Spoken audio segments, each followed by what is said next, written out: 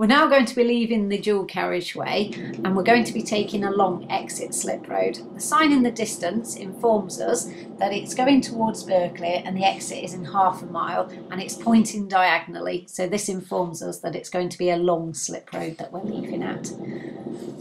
We've then got another sign coming up which confirms the nice gentle arrow says this is a long slip road, and then we're going to have some markers telling us it's 300 yards to our exit. As we approach the 300-yard marker, we should be checking our main and our left mirror and indicating to inform everyone we intend to leave at the next exit. We'll then have a 200-yard marker, which then informs us it's 200 yards to our exit.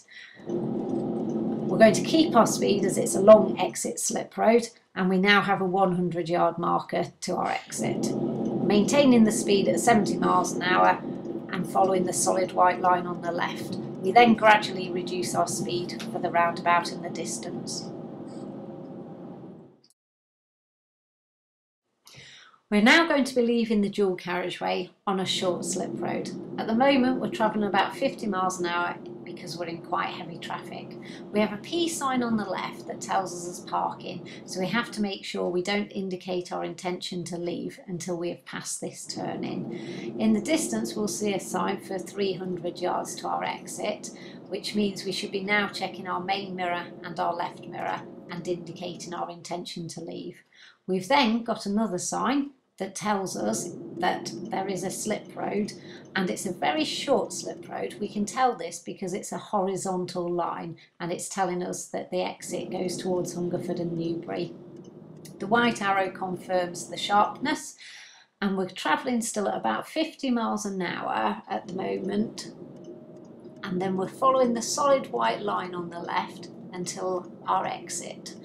As we enter the slip road, we're going to brake very hard down to about 30 miles an hour and into third gear, and we should be off the clutch before we enter the bend.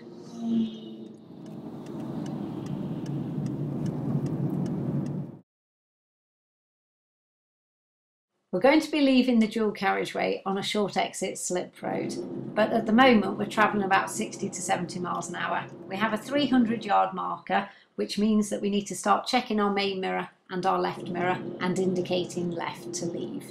We have a signpost now telling us that there's a turning on the left towards Highclere and Washcommon, and the line is horizontal, which means it's going to be a short slip road.